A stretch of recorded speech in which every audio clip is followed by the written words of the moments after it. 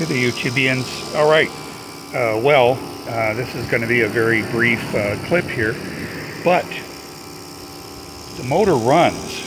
I've got it hooked up to my car battery. That fan noise in the background is the car's fan. I do notice this, that if I remove the contact and reconnect it, I have to start up the motor manually, then it runs. If you can see in there, there's minimal sparking. I checked on the other side as well, and there's no sparking on this thing. The motor is fairly quiet.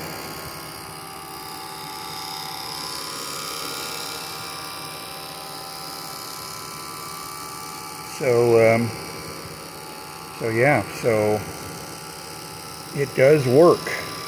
I'm very surprised. Whether I'm killing my 2021 Toyota Corolla, I don't know, but I doubt it. So this has been running for a couple of minutes. The motor is cool. That's a cool motor. But it's running. I also noticed this, that if I remove the connections and reverse them,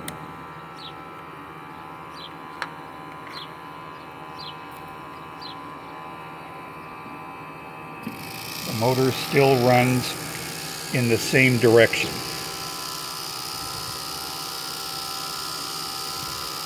So however this motor is set up, it only goes, if I'm facing the motor, it's running counterclockwise. So in this direction, it's counterclockwise. If I remove power, it shuts off. And it wants to go forward, but it needs a little nudge to get it going.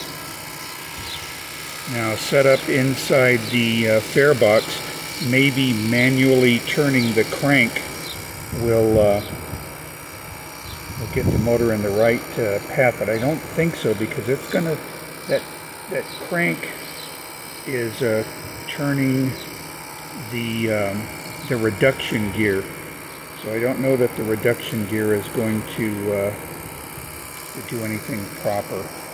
However, we'll experiment further.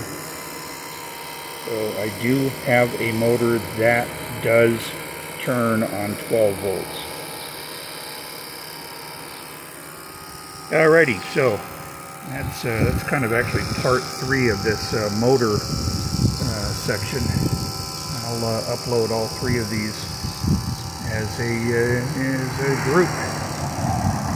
So there you go. There's the motor, and we'll play from there. In the meantime, have a nice day.